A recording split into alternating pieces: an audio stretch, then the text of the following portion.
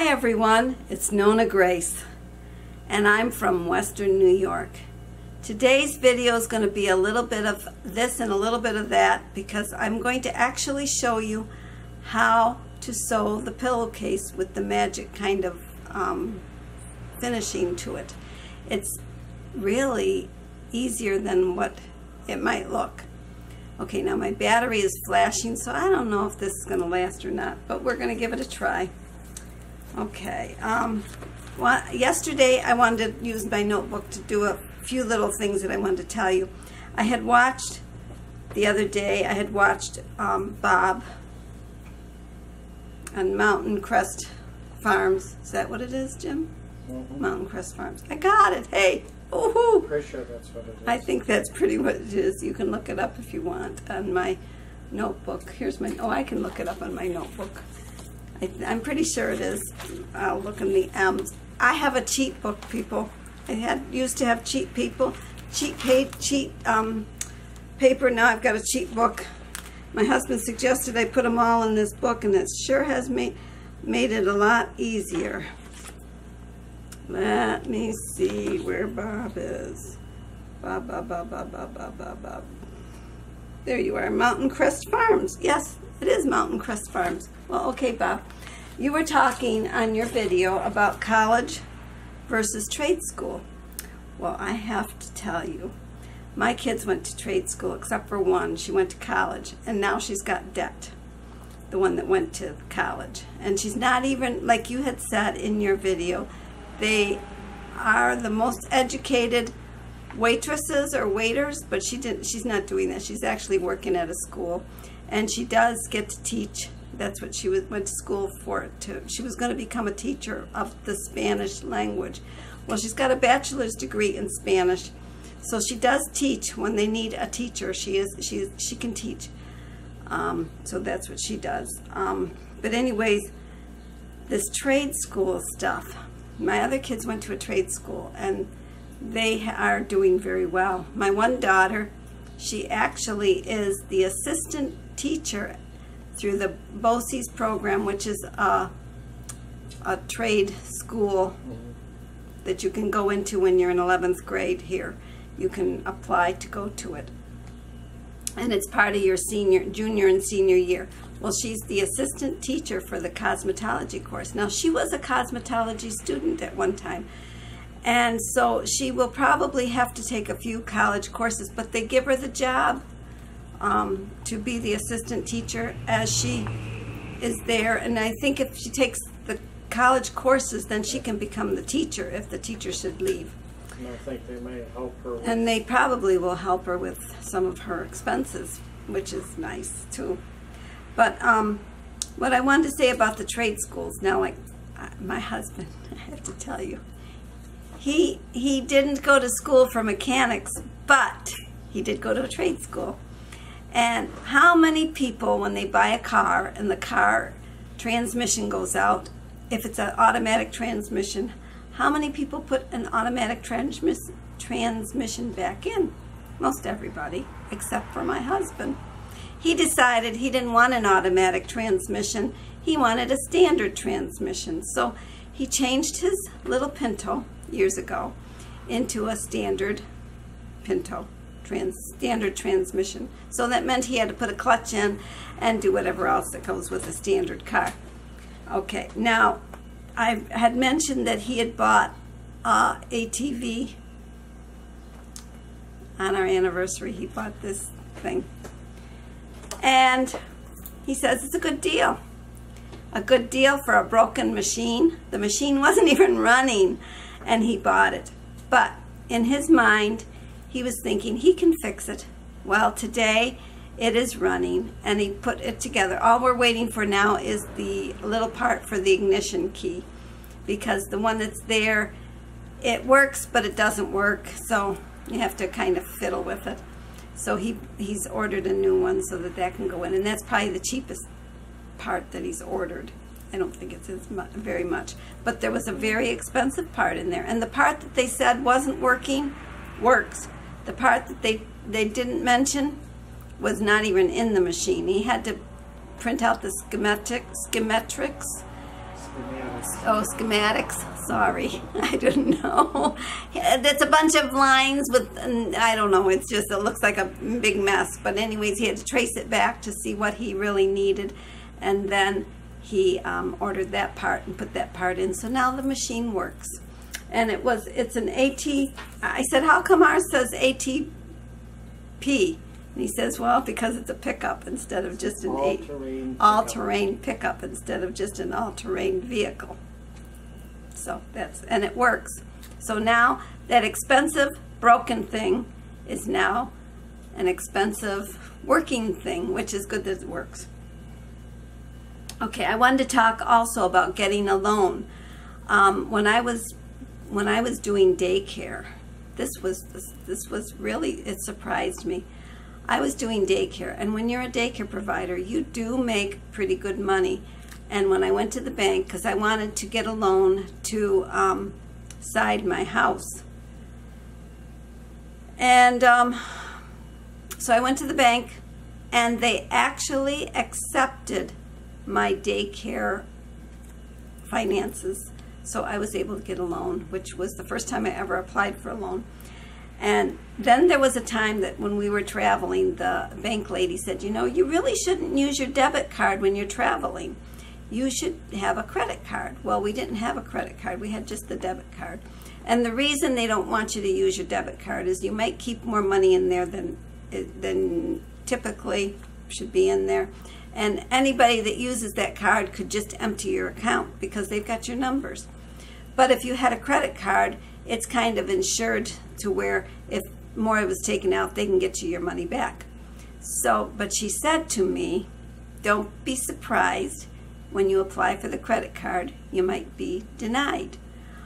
Well, that was a really shocker because I had always paid everything cash or used my debit card or used a check, and I thought I could be denied. I said, what do you do if you get denied? She said, well, then you would put the money up for the credit card and use your own money for a year, and then they would give you, then they probably would approve you. Well, I was lucky. They approved me, but not for a whole lot. For, I think it was $1,500, which is plenty because we only used it when we would go traveling, and we'd use it to buy gas or pay for the hotel. And every 6 months, we would go on vacation. And every 6 months, we would get a letter from them saying that we hadn't used our card, and if you've lost it, to please let them know. Well, we only used it once every 6 months, so the other 6 months it was laying quiet. Okay, that was, I guess, everything I wanted to say. And also, oh wait, there was one more thing. This was where I get a lot of people that will say to me, they say, I've subscribed to you, now please subscribe back. Well, a lot of them have their subscriptions private, and my numbers aren't going up. So in my mind, they're just saying it, hoping that I will click on theirs. I have to watch their videos, and if I really like you and you've got your subscriptions private, then I will subscribe. But if I find that you're not really something that I would watch and your subscription is private, chances are I'm not going to subscribe. I will probably watch your video anyways, because anybody that comments on mine, I do go and watch that. I watch all of those videos. Sometimes it takes me hours to do my comments because I will read your comment back to your comment, then I click on you and it goes to a video. And if you have a new video out, I'm watching the video. So it takes me a long time. By the time I get done, it might take me probably 3 to 4 hours to actually do my comments, which is a long time when because I'm commenting and then I'm also watching. Okay, let's go do the pillowcase before this gets too long. I'm going to use the GoPro for this because I think you could see better if I use that. So we'll just go do that, and then I'll come back to here to say goodbye when it's time. Don't go yet if you want to know how to make the pillow. Here we go. Again, we're in my kitchen, and what's my kitchen got on it now? More stuff. I wanted to show you how to make this pillow that we made before. and I'm going to show the instructions. I'll read them to you, but this is the pillow. Here, you want to hold the camera, Jim, because I have to use 2 hands. Okay, this is what I've done. Now when I cut this material, I've already cut it, and because this part was too small, I made it big enough. I joined 2 pieces together so that I would have it big enough. And what you're supposed to do is you cut the piece that you want your pillow to be, and then this is the top part. This is this part, the fancy border. The border, yeah. Okay, and I'm making this pillow, this little tiny thing, because it's small. I'm going to put it on this baby pillow. Whoops, got under my thing. This baby pillow that has been around for 29 years or 28 years. It's been around. It's been around a long time. It's been kicked around, pushed around. So now what you're going to do is you take your border piece and your main piece, and you pin the right sides together, which I have done. I've pinned them together. Then it helps if you have somebody helping you. You roll this bottom. You're going to roll. Whoops, wait a minute, we're on the wrong side. It's got to be the other way. Whoops. Flip her over. See, I'm almost made a mistake. Good thing I've noticed. Okay, you roll this, and you roll it kind of small. Don't roll it too big. And it's helpful if you have 3 hands instead of 2. And you keep going until you get halfway on there. Okay, stop. Then you're going to take this piece that was underneath, and you're going to bring it up to the edge. See, I brought it up. Then these pins that I have here, I'm going to take them out and put them on there. So now it's connecting that piece that was underneath. The piece I rolled is inside. You want to make sure it's not too high up, because if it gets too high up, you'll end up sewing it, and you don't want to sew that. Okay, let go so I can move it. So I can reach. There we go. And you pin these. And these pins that I'm using, these are quilter's pins. I like them because they're longer. If you have quilter's pins, that's good. If not, use just any pin, or you could use a safety pin if you don't have any and some people use things that are not even pins. They use clips. Okay, now we're going to go over to the sewing machine. Turn that on. Okay, now I'm going to stand to do this. Normally you would sit, but I'm going to stand because it's on the counter, and I've got my presser foot on the floor. What you do is you put this underneath, and you're going to sew it. You go forward, always go forward, and always reverse a little. This way it locks the stitch. And this is with a straight stitch. And I don't sew over pins because I'm afraid of breaking the needle. So I take them out.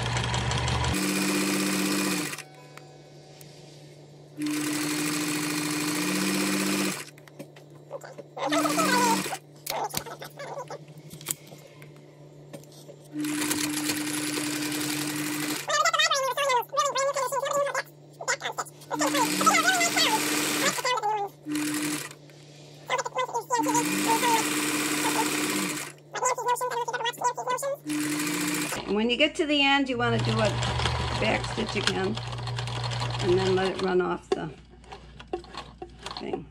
Now, my machine has a cutter on the back side, up here somewhere. I don't know, it's up. When I do it, I find it. It's right there. And you can cut it there, or you use a pair of scissors, which we used a pair of scissors at the library because nobody knew where the cutting part was on the thing. Okay, now I'm going to let me cut this other thread off. Oh, and notice, I have a baby on my counter. I have other things on my counter. Oh, there's always something. Okay. Okay, now that you've got your thing like this, see, it's like a tube. Now we're going to take this side, and I'm just going to pull, and it's going to turn it around,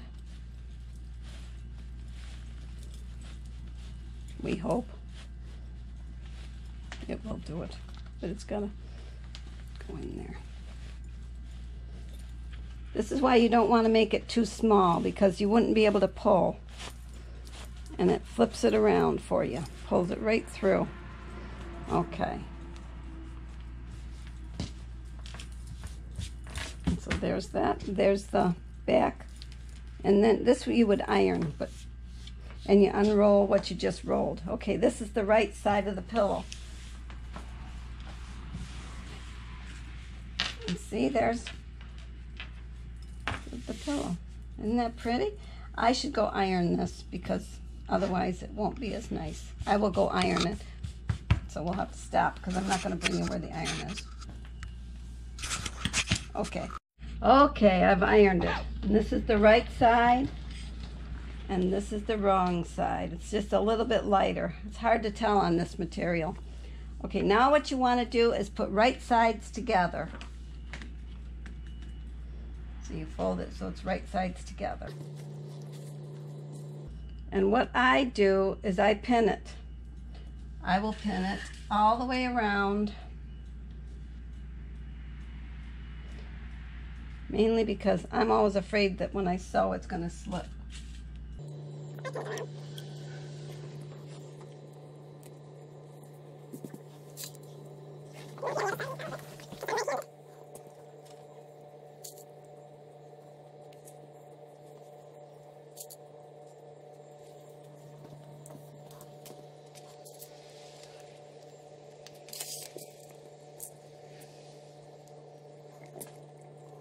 Okay, once it's pinned, now they say you're supposed to fold it, but what I like to do, I found it easier if I go to the machine. I go back to the machine, and what I do is I stitch around. And then I fold, because it makes it easier.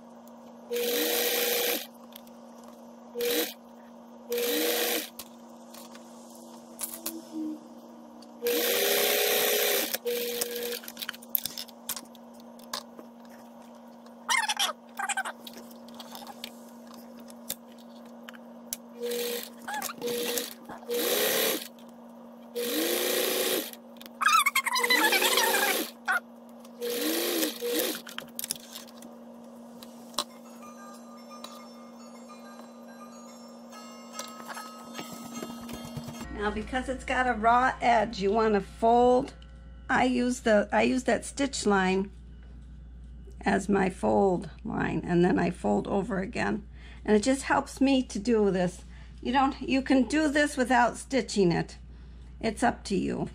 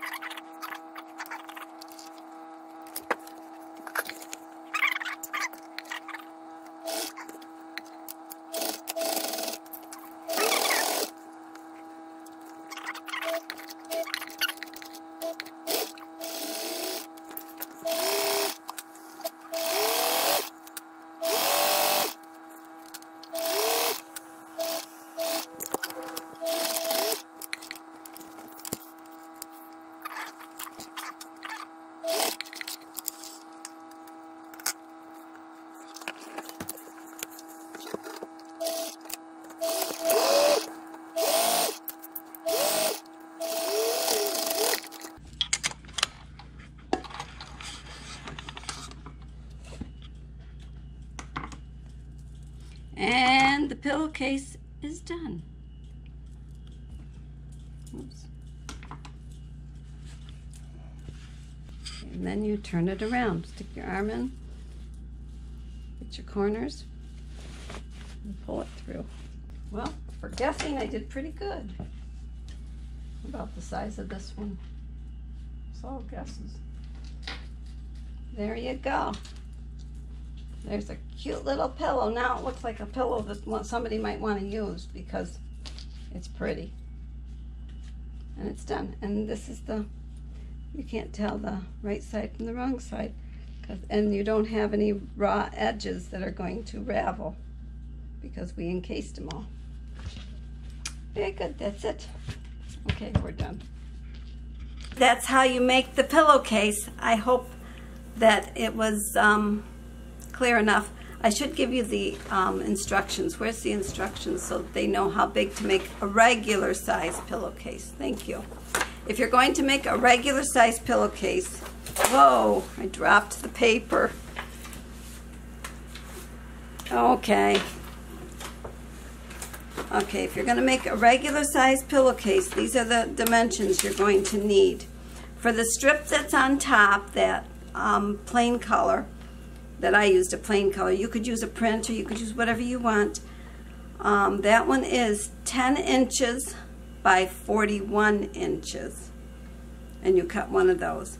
And then the pillow body, that's right, that's the word I was looking for. The body, oh gosh, I feel a burp coming. Oh no. The body of the pillowcase is 26.5 inches by 41 inches.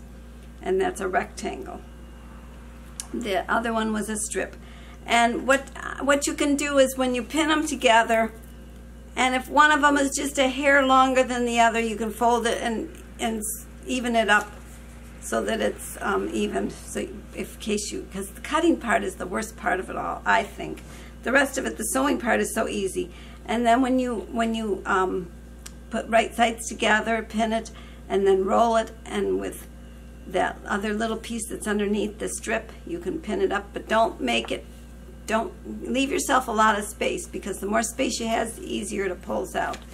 If it's too tight, if it's too close to where you're going to stitch, you'll have a hard time getting it out. So that's the pillowcase, and I hope you enjoy. It's really very easy to make. You would be faster probably than I was trying to do it. I did one earlier today, and then I thought, well, maybe I should show you how, and I thought I will do it with a littler pillowcase, because I'm using scrap material. This is all scrap material. These pillowcases can't even have a mate because they're just scrap material. Well, you have a great day, and I will talk to you again tomorrow. Bye.